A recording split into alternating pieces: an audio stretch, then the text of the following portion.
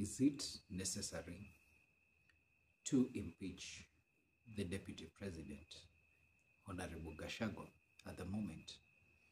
This is a question that is being asked by so many citizens. And the only rightful person to save Honorable GACHAGUA at the moment is President Ruto himself. The MPs from different regions, of course, have made up their mind on impeaching the Deputy President, Honorable GACHAGUA. Someone will ask, will my MP vote him to be impeached or not? And my answer is as good as everyone else's. Yes, my area MP has all reasons to vote out Honorable GACHAGUA. He is a person who's been seen defending and asking more shares for the mountain people.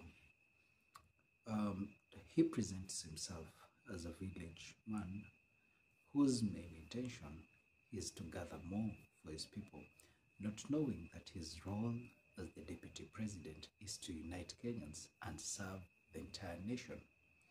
He has forgotten that during the campaigns, he and the President promised a lot of goodies for the Kenyan citizens, whom to date he has never fought for actualizing the campaign promises made. How many of my viewers will say the Deputy President has visited their home constituencies other than Central Province and a few constituencies in Rift Valley? I come from Kisii County, a home to a number of constituencies both in Kisii County and Nyamira County. How many times has he set foot in either of the constituencies?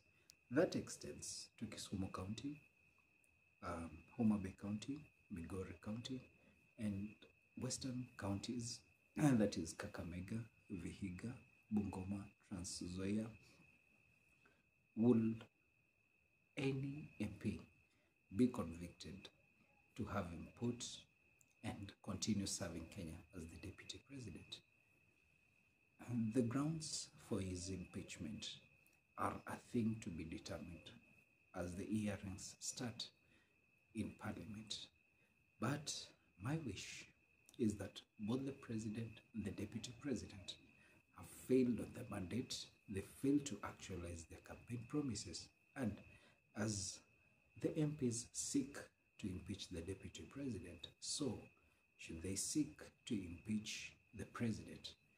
In fact, the President should call for fresh elections so that Kenya can go back to the drawing board to provide leaders that are credible, that will seek to unite the nation and live to actualize the promises to liberate Kenyans from poverty, bring them to the actual realities of innovation, science, technology, rising economy, and providing a ground that shapes our learners to the future.